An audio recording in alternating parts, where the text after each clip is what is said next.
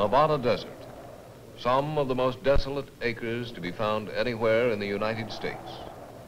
Home of the Nevada test site, continental locale of the Atomic Energy Commission's nuclear testing program.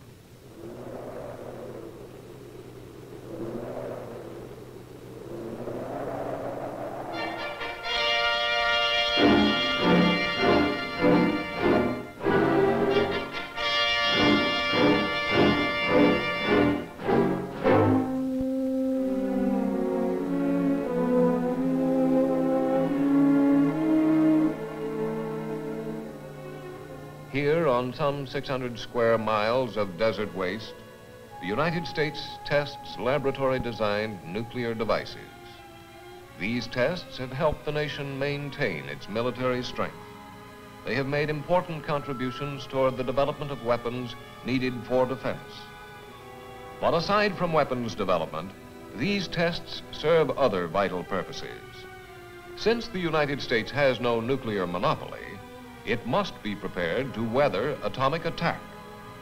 Accordingly, structures of all kinds, shapes old and new, varied materials, are subjected to the withering effects of atomic explosion.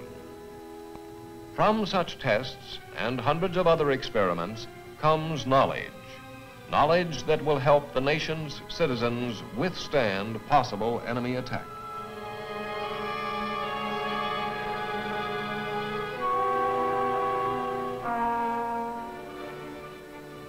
To house, feed, and provide the many other services needed by test personnel, a small city has been built on the edge of the test site, a city of dormitories, hutments, quonsets, and warehouses, a city called Mercury.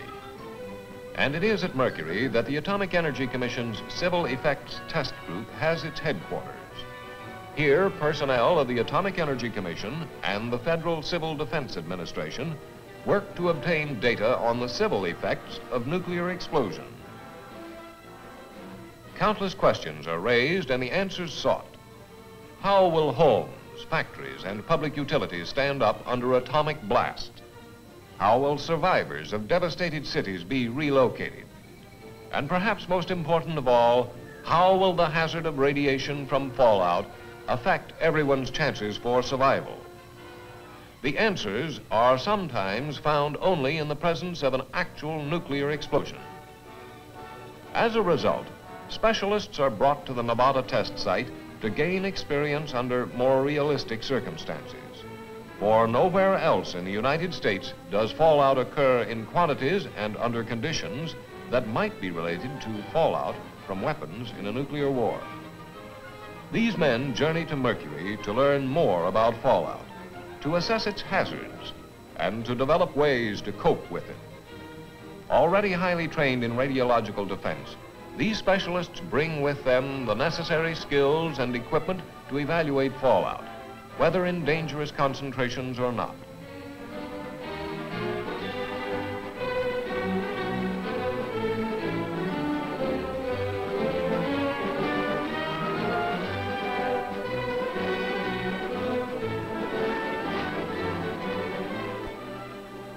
Others flying aircraft touch down on Mercury airstrip to help usher in a new and faster means of assaying fallout fields. They hope to develop further a way by which pilots flying light aircraft can quickly and accurately survey large areas for radiation levels. And they too are well equipped to do their job. Before coming to Mercury, these pilots of the Civil Air Patrol underwent rigorous training courses in their home communities under FCDA auspices. In fact, they were picked to come to the test site only after they demonstrated proficiency in radiological defense measures. But in spite of their abilities and qualifications, these men start again at Mercury. From the ground up, the awe-inspiring phenomenology of atomic explosion is resurveyed. As you can see, we've got a lot of work to cover in a very short period of time. So, with this introduction, let's get on with the show. First of all, we intend to discuss some of the basic data on bomb phenomenology. All of you are familiar with a so-called nominal type bomb. We actually base many of our civil effects projections on what we know this bomb did. Some of the shots here at the site are close in yield to that of the nominal bomb. None, however, even approach the megaton yields of our thermonuclear devices. However, apart from magnitude, the principal effects of a nuclear detonation are the same: blast, heat, and radiation. Our chief interest, of course, is in the radiation effect. But before we take up the subject of radiation from the standpoint of nuclear explosion, let's take a look at radiation in general. Marlowe, if you're ready, let's roll the film.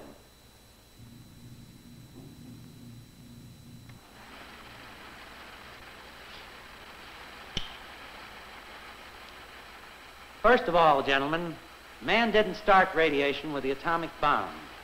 It's been with us a long time. In fact, ever since the world began. The very crust of the earth on which we live contains radioactive elements. No matter where we live, we are exposed to radiation from the earth.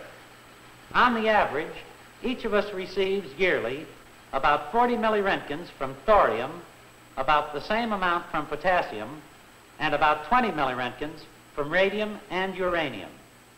In addition to this, we get about 30 MR per year from radioactive potassium and other radioactive elements present in the body. Man is also exposed to radiation from outer space in the form of cosmic rays.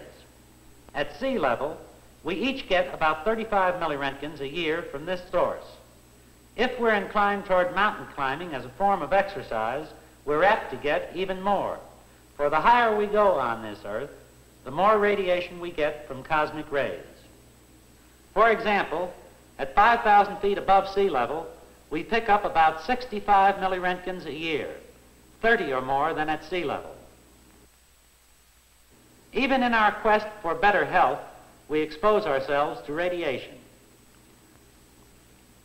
Since the discovery of X-rays, man has increased his radiation exposure many hundreds of times over that which he receives from natural sources. A routine chest X-ray, for instance, may give from 1/10 to 1 Röntgen per exposure, while a fluoroscopic examination runs from 10 to 20 R per minute over the area exposed, depending upon the technique and equipment used. Now, what is the situation relative to radiation from a nuclear explosion? The fact is, whenever atomic energy is released, whether by fission or fusion, there are released with it certain powerful radiations. These radiations are caused by the transmutation, or if you will, the eruption or explosion of the atoms. To sum it up very briefly, we have to contend with two types of radiation whenever an atomic device is detonated. The first, initial radiation, concerns the release of neutrons and gamma rays at the instant of explosion. From a practical standpoint, this immediate radiation does not present a serious problem beyond the area devastated by blast and heat. The second type of radiation, and by far the more important from the civil defense viewpoint, is residual. This residual radiation comes from three sources: the fission products, or bomb ashes, the neutron-induced activity in the materials near ground zero, and lastly, from the unfissioned or unreacted materials in the device itself. This residual radiation constitutes our primary concern in radiological defense. It is the fallout problem. All atomic detonations produce fallout, but the nature and extent of it depends upon the conditions under which a bomb or device is fired. In an airburst, the fission products produced are very fine in nature, almost like an aerosol. Since they have only the dust and moisture in the air on which to condense, they tend to remain aloft for long periods of time and to fall out slowly. But in a surface or near-surface burst in which the fireball touches the ground, huge quantities of earth and other materials are drawn up behind the rising fireball into the cloud. The radioactive atoms produced by the explosion adhere to these particles. Since much of this material is heavy, it descends while still highly radioactive. The deposition of this radioactive debris constitutes the fallout danger. Fallout can be divided into three categories: close in, intermediate, and delayed. The first, close-in fallout, is our main concern. This close-in fallout will occur within a few hundred miles of the burst and is usually on the ground within 10 to 20 hours. Furthermore, in a surface explosion, about 70 to 80% of all the fission products produced descend in the form of close-in fallout. The second, intermediate fallout, tends to descend very slowly. Although gravitational settling has some effect on this downward diffusion of radioactive debris, the primary cause for removal of such debris is precipitation. This intermediate fallout usually occurs within a few weeks after the detonation. The third class of fallout, delayed, is the result of the extreme heights reached by the debris from thermonuclear explosions. We actually know very little about the behavior of this high-altitude debris. Eventually, of course, it too descends, but this may take months or even years, and by this time, decay has lessened the hazard.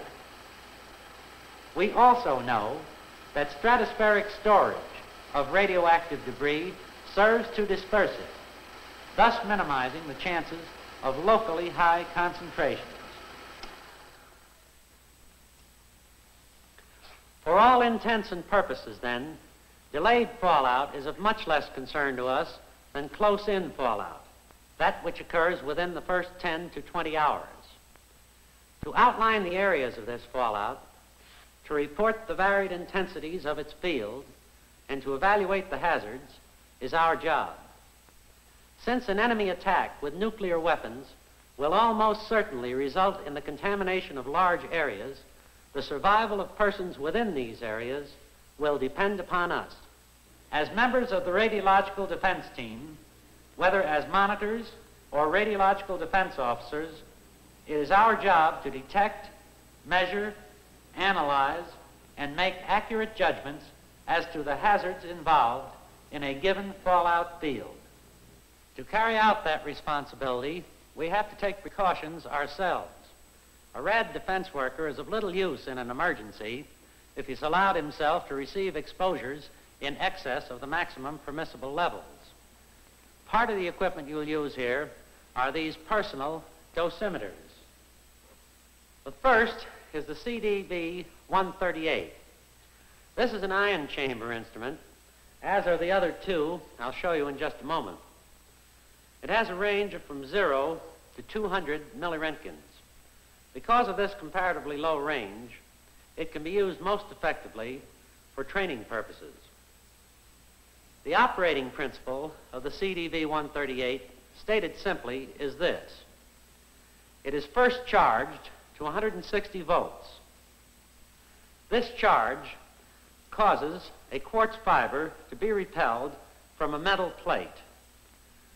When exposed to radiation, the air in the chamber surrounding the fiber is ionized and ion pairs are formed. This decreases the charge and allows the fiber to again approach the plate. By holding the dosimeter up to the light, the fiber can be seen in relation to the scale.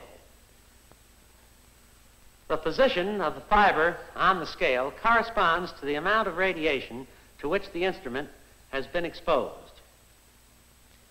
The operation of this type of dosimeter is like that of a voltmeter, the decreased voltage being converted and indicated as an increase in the absorbed radiation. These other two dosimeters are the same in operating principle. They each have, however, an added condenser which allows a greater initial charge. Hence, more radiation is needed to reduce that charge. The CDV 730 has a range of from 0 to 20 Roentgens, while the CDV 740 registers from 0 to 100 R.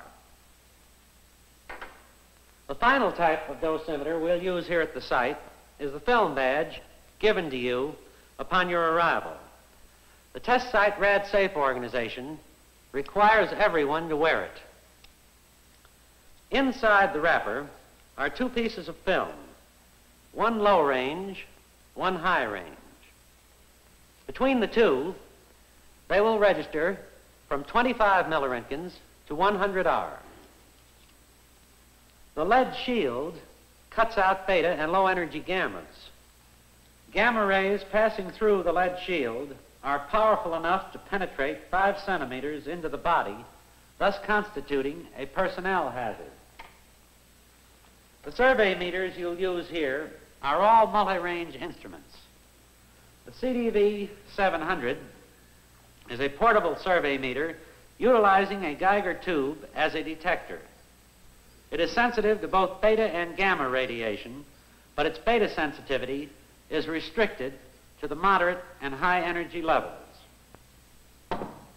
The Geiger tube is encased in a shield. It is gas-filled and detects radiation through the ionization of that gas. With the shield open, it is sensitive to both beta and gamma radiation. By closing the shield on the probe, the instrument becomes sensitive to gammas only. 3 ranges of operation are provided. The ×1 scale requires 500 pulses per minute for full-scale operation. The ×10 scale, 5,000 pulses, and the ×100 scale, 50,000 pulses per minute. In terms of milliroentgens, these readings correspond to 5/10 MR per hour, 5 MR per hour, and 50 MR per hour of radium equivalent radiation. On the side of the instrument, just beneath the nameplate, a beta source is provided for checking the operating capability of the instrument. Because of its low range, the V700 is essentially a training instrument. In addition, however, it is useful in personnel and vehicle monitoring. Inside the casing, if you'll give me just a moment to remove the instrument,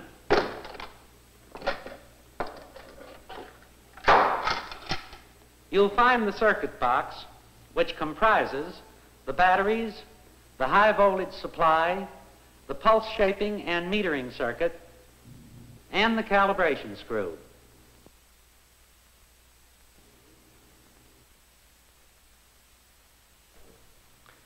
The other instrument we'll use is the CDV 710. This is a gamma measuring air ionization instrument with ranges of from 0 to 5/10 R, 0 to 5 R, and 0 to 50 R per hour. The range selector switch also serves to indicate the 0 and circuit check positions. This particular instrument is zeroed by turning the control until the needle indicates 0 on the dial.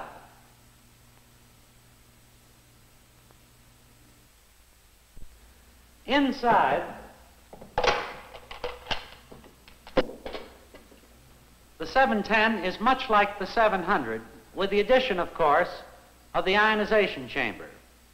This chamber is hermetically sealed to minimize the effects of temperature and to eliminate altitude and moisture factors.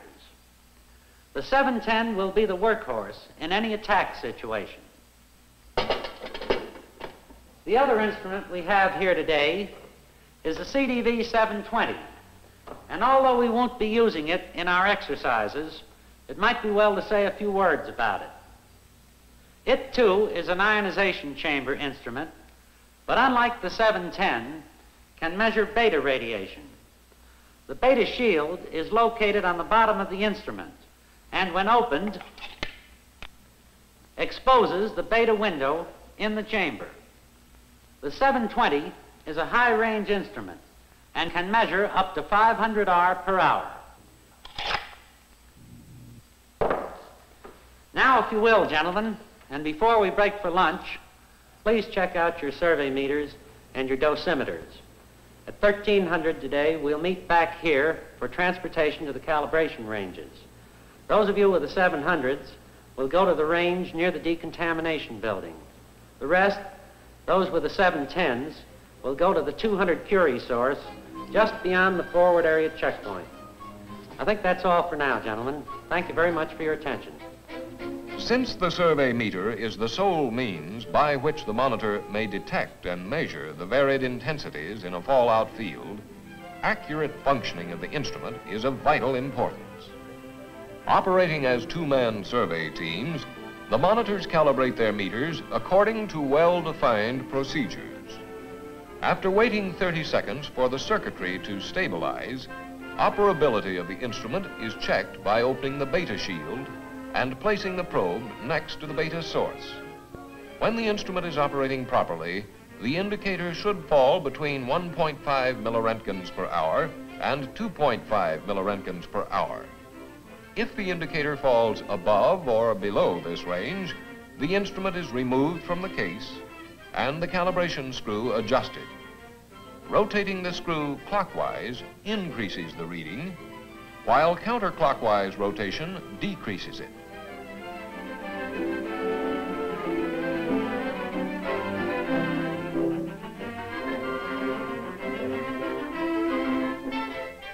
When the instrument is reading properly, it is returned to its case and the beta shield is closed.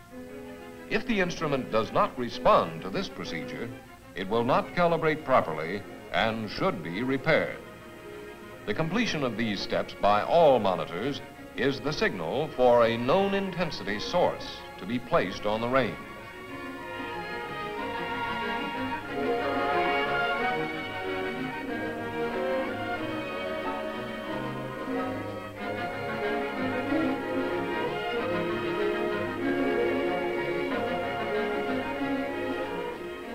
Here, a relatively small 30 millicurie cobalt-60 source is being employed. Extending from the source stand are 7 wooden legs. Measured distances from 1 to 20 yards are marked on these legs, taking into consideration the known strength of the source. The monitors select one of these points at which the dose rate in milliroentgens per hour has been calculated. With the probe held carefully over the mark, the intensity reading is noted and recorded.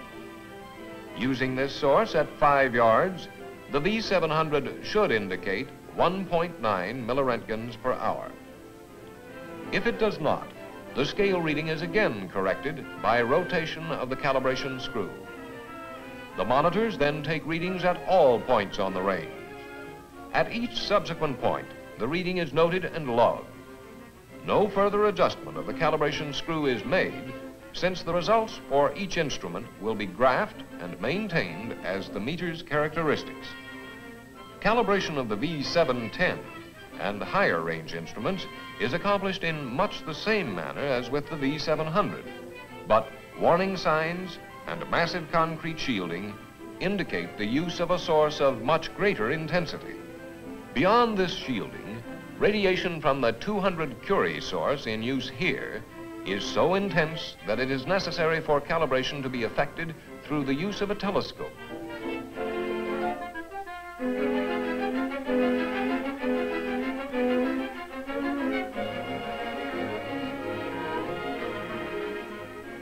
Time and care are necessary ingredients of this operation.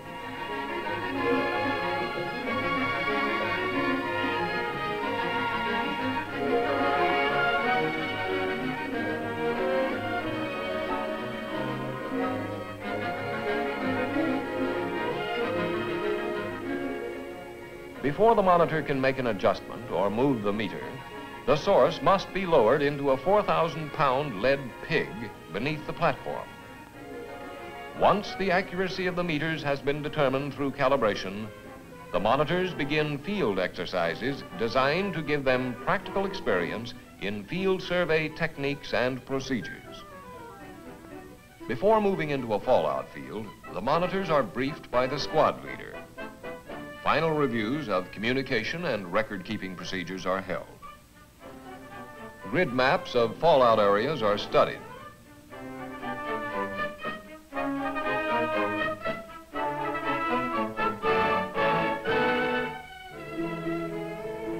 Then the monitors draw their equipment and move out for field exercises. The ground monitors are organized as field survey squads, with each squad employing a mobile trailer equipped with survey meters, handy-talkies, and higher power transmitters for base communications. In the field, the monitors in 2- or 3-man survey teams will radio their readings to the squad leader and assistants back at the trailer for relay to the radiological control center. Meanwhile, pilots of the aerial survey units ready their aircraft and instruments for their part in the exercise. While here, these airborne monitors will develop altitude correlation factors for the V710 instrument and continue their study of aerial monitoring techniques. Inside the aircraft, 3 V710s are installed, with each meter set on a different range to eliminate the need for scale switching. 2 aircraft will be used by the group, with one flying crisscross broad survey flights and the other flying detailed patterns over markers drawn on the desert floor with line. The main legs of these markers are existing roads and are 1 mile long with cross lines every 1/10 mile. Several of these will be laid out so that at least one will be in the path of fallout from a test device. In flight, the aircraft will fly the full length of the primary leg of the pattern, then bank right and fly the secondary leg. It will then turn right and retrace its path over both legs. In this manner, each point in the pattern will be passed over from both directions. The flight survey crew is composed of pilot, location spotter, and reader. When the plane enters the pattern, the spotter leans into position. As the aircraft passes the 10th mile crosses, he signals the reader, who notes and logs the meter readings. Meanwhile, at the Radiological Control Center, methods and procedures for the upcoming exercises are being evolved and perfected. As messages from units in the field are received and recorded by trained radio specialists, they are relayed to the staff, which is responsible for maintaining accurate records on the number and locations of units in the field. In addition, the staff will keep up-to-date records of the accumulated doses of all survey crews.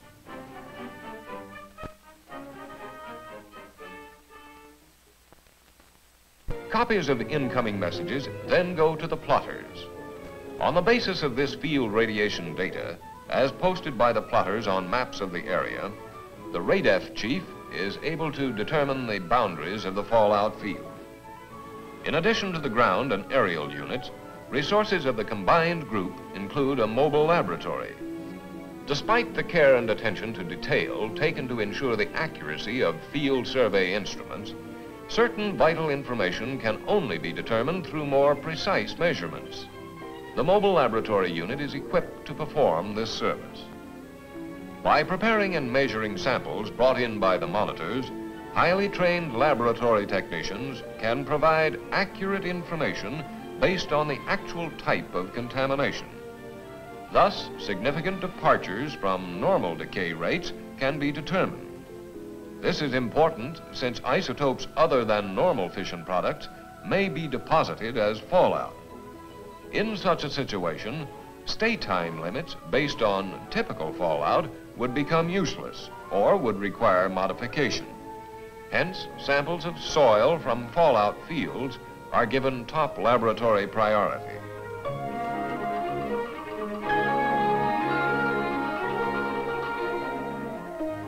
While the training units are developing and shaping their techniques and procedures, activity leading up to the shot itself is underway.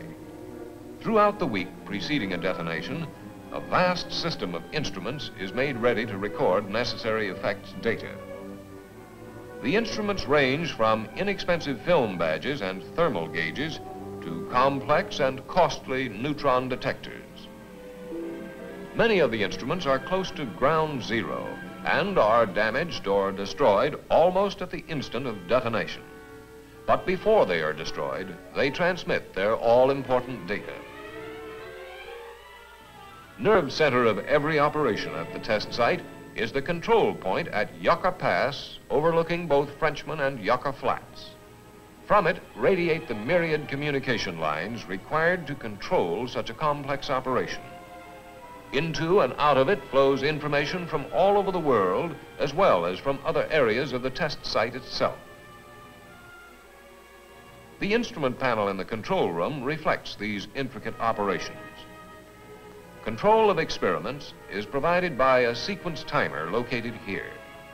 This device transmits signals which activate electronic systems, secure blast-proof doors, start ultra-fast cameras, and in some cases, arm and fire the device itself. These and hundreds of other details must be taken care of in proper order and at precise times if the necessary data is to be obtained. As H hour approaches, night weather briefings by test site meteorologists are conducted for unit project officers. Gentlemen, that seems to be the picture as of the moment. With regard to your operation, prospects for fallout within the Nevada test site and the adjacent bombing and gunnery range are good. The winds, as they are now, will result in very little off-site fallout. If the winds maintain their present direction, and this, I'm sure, will make you flyboys happy, the fallout should pass directly over station marker number 2. Any questions? Okay. Good night. Happy fallout, honey. Everyone has waited for this moment. Now, an actual situation is in the making. A situation that, barring enemy attack, cannot be duplicated anywhere in the United States.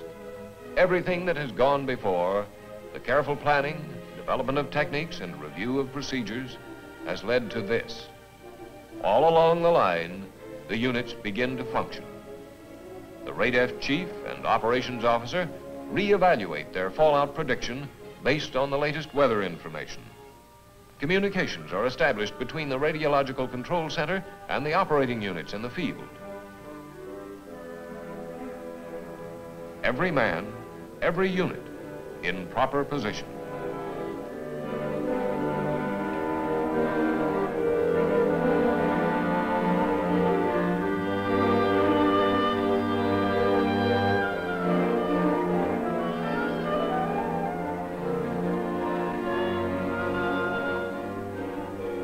Then, the long wait before the final minute is counted off.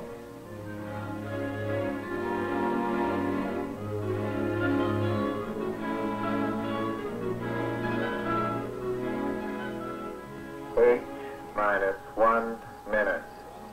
Put on goggles or turn away. Do not remove goggles or face burst until fireball dissipates.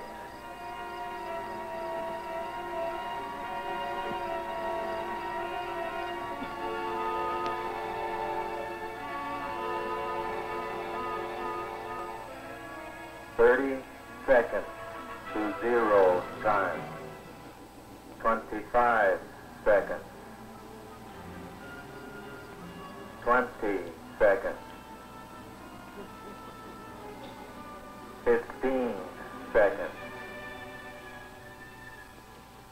10, 9, 8, 7, 6, 5, forward, 3, 2, 1.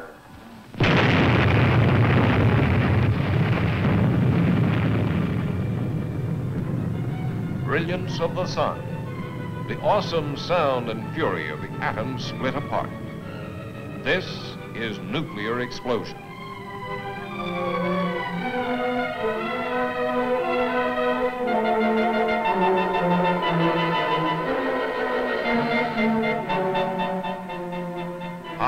above the desert, the atomic cloud hangs until wind begins to scatter it. Already, tiny radioactive fission products adhering to debris are starting to fall. Within the hour, the largest will reach the ground.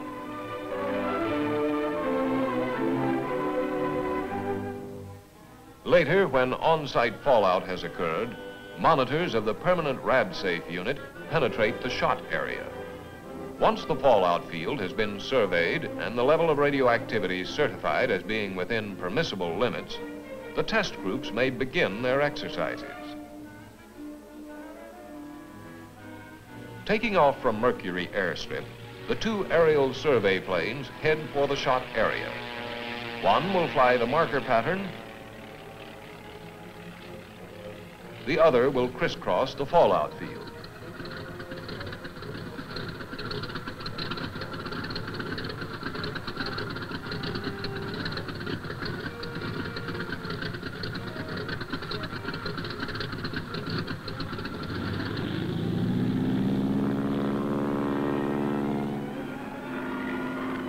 Approaching the marker, the pattern aircraft descends to 1,000 feet for the first run.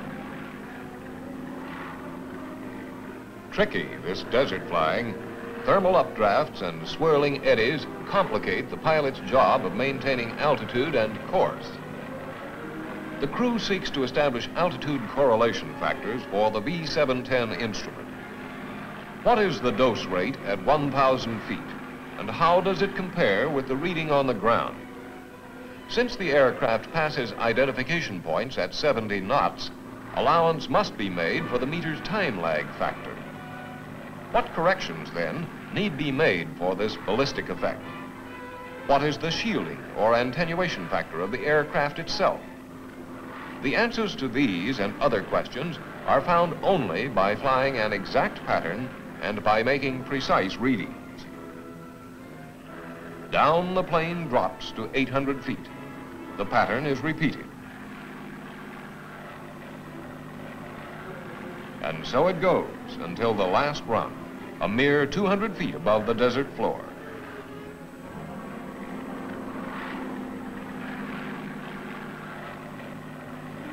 To correlate the readings thus obtained with ones taken from a stationary position, a helicopter is used. As soon as the last pattern is completed, the whirlybird moves in to repeat the process. But this time, because of the copter's ability to hover, the ballistic effect of the meter is overcome. At each altitude and over each 10th mile marker, readings are taken right down to the desert floor.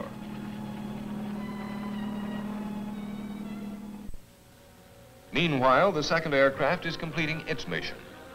Using roads and other topographical marks, it crisscrossed the fallout area to determine its boundaries and intensities.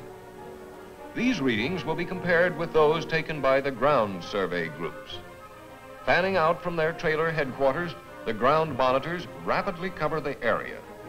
To minimize personal exposure and to gather the needed information as quickly as possible, the crews move in with jeeps.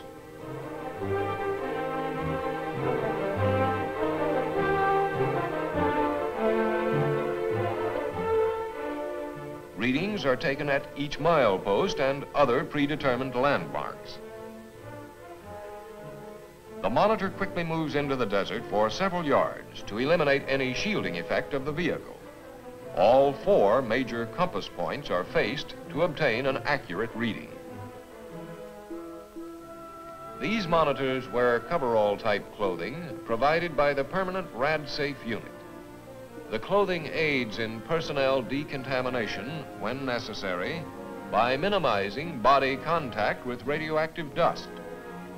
As the driver heads for the next location, the reader logs his findings. Position, time, and intensity are carefully noted.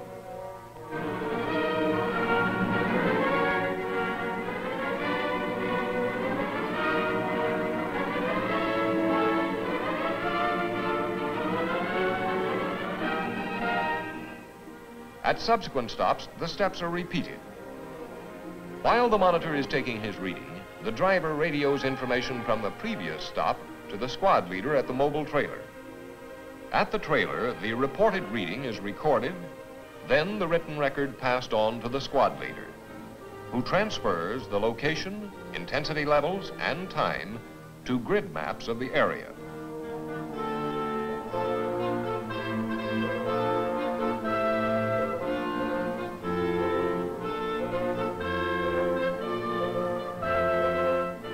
This information is then relayed via base radio to the control center, where reports from all units are flowing in.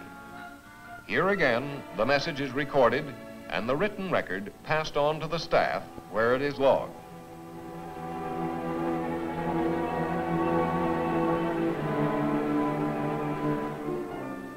After posting on the resources map, the field information is sent on to the plot staff. Grid maps, identical with those at the trailers, are used to plot the fallout.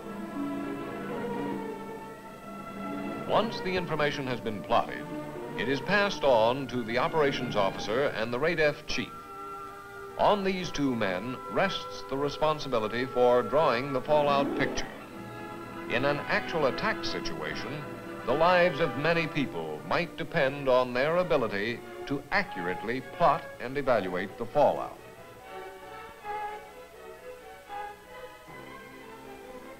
Gradually, the limits and intensities of the field are established.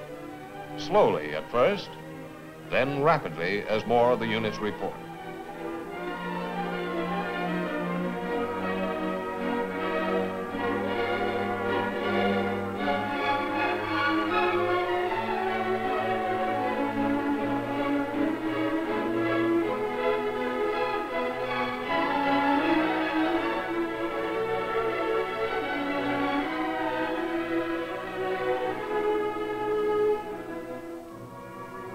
Finally, the fallout picture is complete. Properly evaluated by trained radiological defense officers, these multicolored ISO intensity lines mean more than 10,000 words. They might mean the difference between life and death in an attack situation. Not here in Nevada, of course, because every precaution is taken to ensure that off-site fallout is minimal. But in the event of enemy attack, in towns and cities, in villages and hamlets,